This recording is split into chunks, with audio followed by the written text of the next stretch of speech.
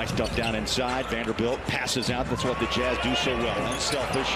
Clarkson's first shot, but yet has done a marvelous job and has shocked a lot of people along the way.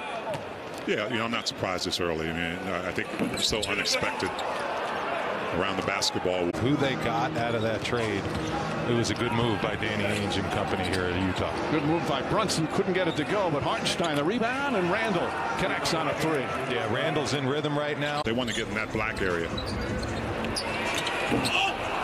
Jordan Clarkson off the mark, rebound Markkanen. Olynyk off the wing. Three ball, no. Bounce out. Quickly to Rose. Randle three. Got it. One more opportunity for the Knicks. They're going to go to Randle. Markkanen's there. Stolen by Mike.